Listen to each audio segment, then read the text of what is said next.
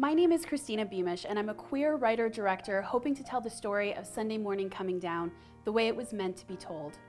Eric and Noah are high school friends that are torn apart by distance and an ill-fated drunken kiss. Eric is haunted by the uncertainty of teenage crushes and chances not taken.